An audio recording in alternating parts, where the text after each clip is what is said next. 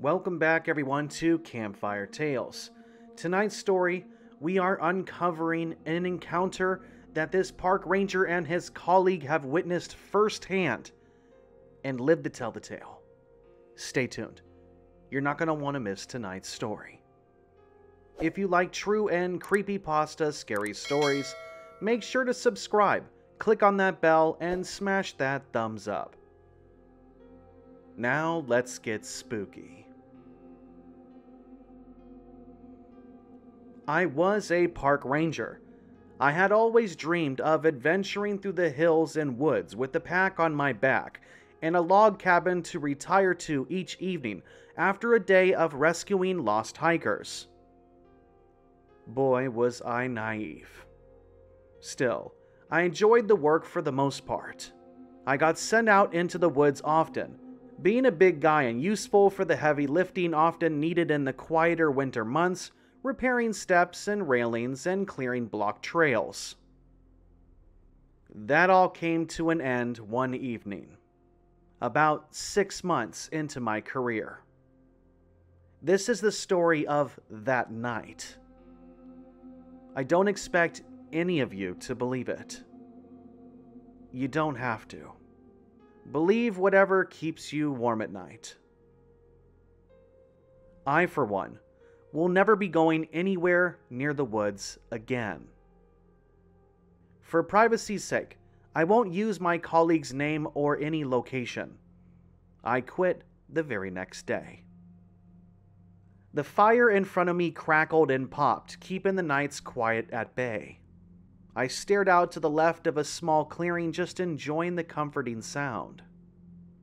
In the opposite direction, my colleague, more tired than usual after the day's hike, had retired to her bedroll for a time and entrusted the preparation of dinner to me. I didn't mind. I enjoyed cooking on the open flames. Hearing that soft snore followed by a groan, I pictured her stretching, waking momentarily before another soft snore let me know that she had fallen back asleep. It roused me briefly back into action and brushing off the tired stupor I had been lost in, and I paid attention to the dinner brewing in front of me. The light cooking pot, larger than many would tend to carry this far out, was bubbling lazily, hanging from a slender green stick slung across the hot embers just out of the flames.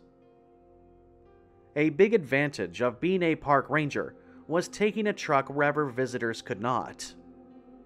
It allowed us to bring some comforts, such as a pot before me and an air mattress that would be impossible otherwise. I was living the life I had dreamed of as a child, working as a park ranger in my home state. The mountain range that we were nestled between cupped the park from either side.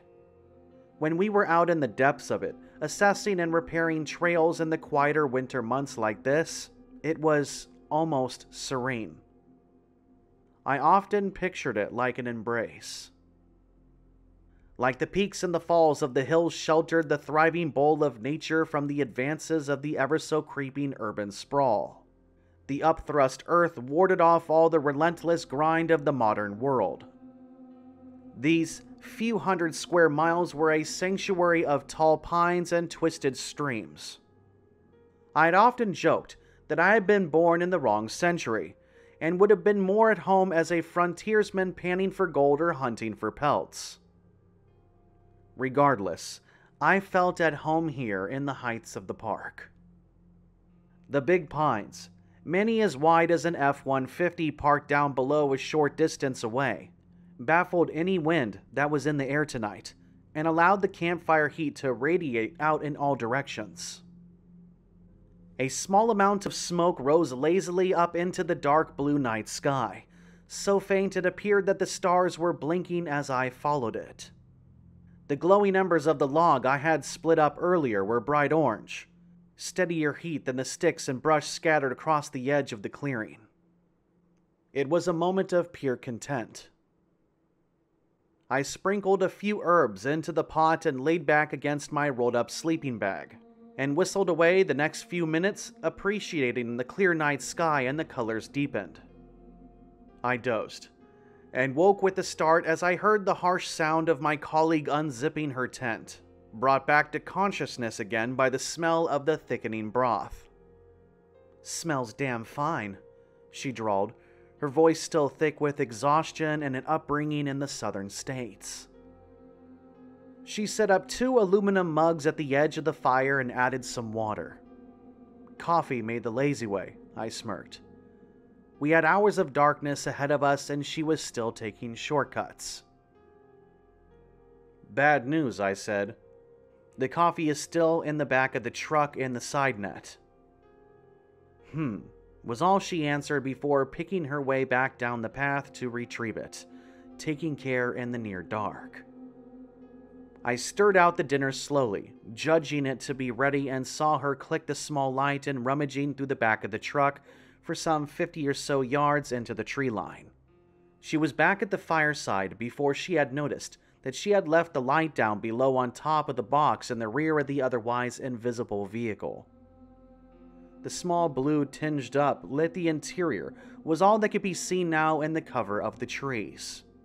The white and green colored markings of the forced vehicle was impossible to pick out around the glowing rectangular window. The night came in fast as the sun had disappeared behind the surrounding mountain range. "Remind me to change out the batteries again in the morning," she said. "I'm too tired to go back." I dished up our food and we sat in silence. Without daylight, the temperature plummeted. Not quite winter yet, but far from the wetter fall nights now. It was cold. There would be frost in the morning. It only increased the sense of building coziness I was enveloped in. Seeing the steaming mug near boiling point, I nudged her and she obliged. Cooking was my job. The preparation of coffee was hers.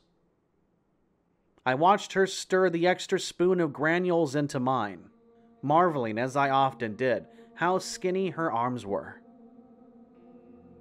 Where her strength came from, I have no idea, as it did not slow her down when it came to building and maintenance of trails the past few days.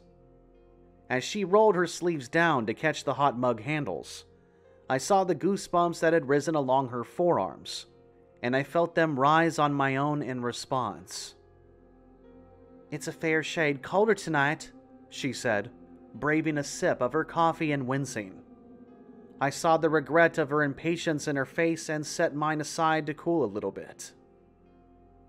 "Agreed. An early night for sure," I replied.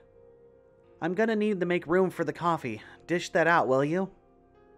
I got up on my stiff legs and wandered over to the black between the trees to relieve myself in midstream. Something had caught my eye. From where I stood, I saw the interior of the truck dim light for a second before I turned and walked slowly back to the campfire. "Your flashlight's nearly out," I said. "It's starting to flicker." She disagreed, stated the flashlight was good and that the batteries were fresh, as she had only swapped them out the night before, yet as we watched, it dimmed and brightened. This time, we both saw it clearly. "What was that?" we said in unison. The light hadn't flickered. Something had passed between us and the truck. Something had blocked out the light as it passed. The goosebumps were back, and a tingle ran down me as it always did when something stirred my imagination. Moving to the other side of the campfire to get a better look, I pulled out my own flashlight and scanned around us. I drew a close sweep across the semicircle of pines I faced. Nothing appeared amiss. "Had to be a deer at that height," I mused. "Unusual for one that comes so near to a campfire and us being around." "Could have been the big guy," she joked. "He's much more noisy, bigger appetite for meat as well." I laughed. I had been overly enthusiastic about my longing to see a Sasquatch when I had first started. The more experienced rangers like my partner had laughed and brushed off the subject at the time. My colleague, for one, thought the belief in such beasts was a matter of ridicule, though she had softened her opinion for my sake. Not wanting to ruin my fun, my desire to see the big guys, she would always mess with me, often ending with me being the butt of her jokes. Off to our left, deep behind the tree line, there was a sound like smaller rocks and stones had been dislodged from the steep bank I knew to be far away down the hill. I had made note of the crumbling overhang and was going to look closer at it in the morning and see if there was any risk of any spilling out over the road. I focused in on where I was guessing the corner underneath the overhang would be and tightened the beam of my flashlight. The beam narrowed and it lengthened. I could only make out the inside apex of the turn. I could, however, clearly make out the pair of eyes some 20 feet above it. I did some quick math, and took a slight step back when I guessed that whatever those eyes belonged to must have stood a good 9 or 10 feet off of the top of the overhang. More curiously, they had the reddish coloration more often in wolves or similar canines. I stared in awe as the eyes blinked, and after a second, they turned away and they completely disappeared. Neither I nor my colleague dared to move. I moved the beam fractionally towards where the eyes had turned to, and nothing reflected back. I shivered. I could deal with mountain lions screaming. I had heard elk bellow before. This was worse. This was a conscious effort at stealth. This wasn't an attempt to avoid detection. My colleague still focused on the illuminated interior of the truck, now that it had been backed up to the tent entrance, and was searching for something behind her. "Draw your gun," she whispered in an urgency I had never heard from her before. "Now!" I reached for my holster and panicked. I had taken it off while chopping and moving the firewood earlier, and now I wasn't sure where it was. "Dude, are you deaf?" she repeated, wide-eyed and her worry clearly seen on her face. I looked everywhere and was about to tell her I couldn't see it when she motioned for me to stop with her hand. I stopped on the spot and followed her gaze. She was focused on a spot about 10 yards past the truck. I could not see anything because I had the fire in the line of my sight, where she had her back to it. "Watch our backs," she said in a low voice. I could hear the tension in her voice. I did not answer. My own jaw was clamped so tight my teeth hurt. I gave up on the gun and settled for the axe I had left embedded in the portion of a log that I had not broken up for firewood just yet. As I laid my hand on the handle of the axe to pull it free, I said a little prayer of some sort to some god and saw my revolver beside it, gripped towards me, and I picked it up instead.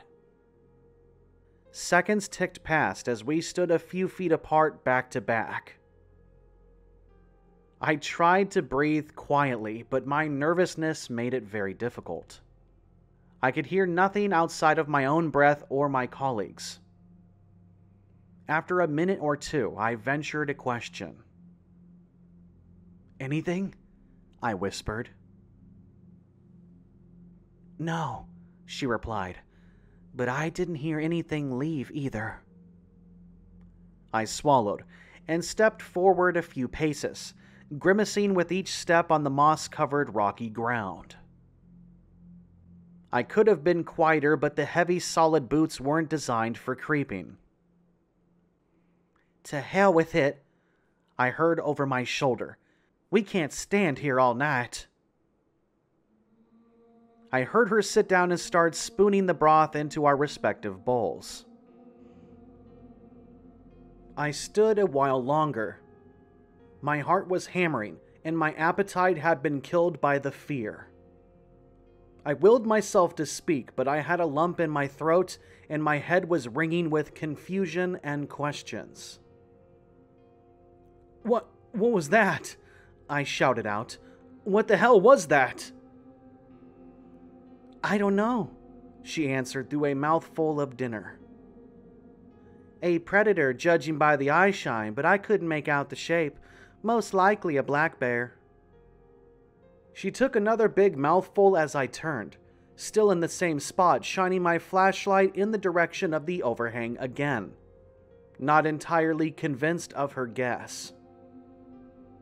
Best thing we could do is to fuel up, keep the fire stacked and the weapons close, she said through yet another big mouthful of broth. Talk loudly and it should let it know we're here and not moving. It would lose interest before long. I sat gingerly on the opposite side of the fire to her and picked up my mug of coffee. The heat warmed my fingers. I'll watch your back if you watch mine, she pledged in a sing-song voice and then smiled innocently. Ain't no squatch sneaking up on us tonight. That's not funny, I said dryly. Oh, come on, she said. I'm yanking your chain, it's fine. There's 2 of us and 1 of him. The big guy doesn't use guns either. We have the upper hand. I shook my head and sipped my coffee. She meant well. The good-natured ribbing was calming me. I knew she was trying to show me that she wasn't as scared as I was. I appreciate every taunt and tease as I finished my coffee. By the time that I set down the mug with a hollow pop on the stony ground, I was hungry again and devoured the serving in front of me. Grade A chow yet again, she chimed. Appreciate it. No, I started to answer when, over her shoulder, I saw the truck's interior.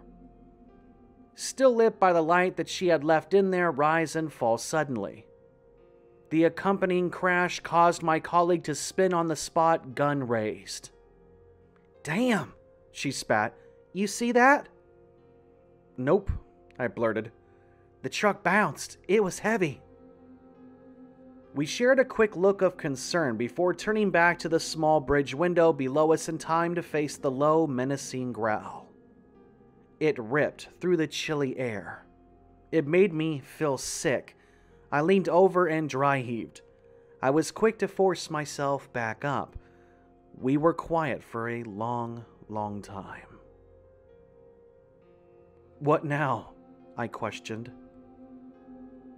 Stack the fire, she said. We stood as the logs I had piled onto the fire took flame and flared up, the orange and yellow tongues flashing and weaving.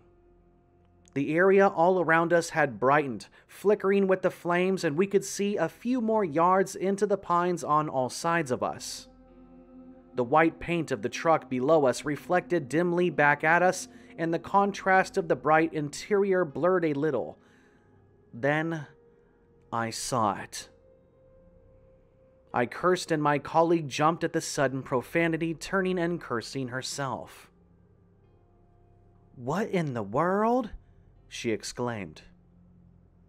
Whatever was sat there on the roof of the truck was not a Sasquatch like we had been joking about. It was worse. Way worse. The abomination before us was hunkered on its back legs like a dog barking its teeth at us. Its dark color not giving an easy purchase for the eye to look onto against the darkness behind it. It was giant. Bigger than any bear I had ever seen. I had been across streams from grizzlies so close that I could smell them. This thing was bigger. As my colleague spoke, the creature tilted its head and cocked it to the left just like a dog would, allowing us to see that it's not a bear. It was more canine looking. A cross between a wolf and a monster from a horror movie. Don't shoot, I pleaded. Don't frickin' shoot. Don't shoot, please. I pushed her hand down gently, my own weapon pointing up into the sky. Imagine that thing pissed off. The creature before us, as if listening, growled again. I felt it in my stomach, and beside my colleague groaned. She felt it too. "Not good, man," she said through gritted teeth. I could not answer. I was too amazed as this creature rose on its back hind legs to a considerable height of 9 or 10 feet, just as I had judged from the overhang when I had seen its eyes, before stepping casually off of the truck and landing onto the ground, still on its back 2 hind legs. A cracking shot rang throughout the clearing. My colleague, against my wishes, fired a shot into the air to the left of us, thankfully, and the wolf-like beast just snarled at us and stared straight into my eyes for an age before it turned away, walking into the night. I said, "Don't shoot." I was mad, and I was relieved. I was every emotion in between. "Stack the fire," my colleague answered in a cool tone. Why? I was confused.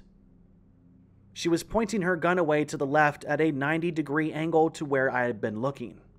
Why risk provoking it? "You didn't see the one coming from the left, did you?" she answered once more in the same cool tone. "Stack the damn fire." I quickly complied. The rest of the night we stood back to back talking about what we had just seen. Thankfully, we saw no more. At one point, I reckoned I heard footsteps, the bipedal kind, echo through the trees. When the sun rose, we were quick to leave, not even packing. Just grabbing the more important things before getting the hell out of there.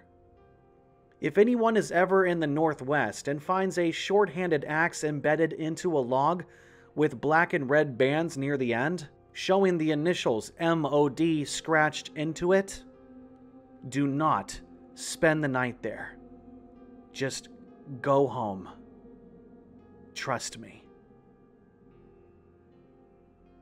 Well, I hope that you guys enjoyed the video tonight. If you're new to the channel, please consider subscribing as it will help out a lot.